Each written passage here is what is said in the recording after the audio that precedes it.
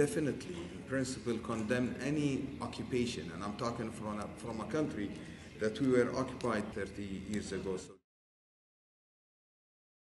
So definitely we condemn any occupation, but at the same time, nobody, and I'm talking to the 12 plus through you, how can they ask for expelling the Russian delegation or any other delegation from the IPU for an invasion that took place before days or weeks, and not expelling the Israelis?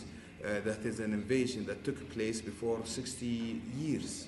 So that's, a double standard, and I don't think you as a president should accept such thing unless any country that occupies another country get expelled, and I'm with this approach personally.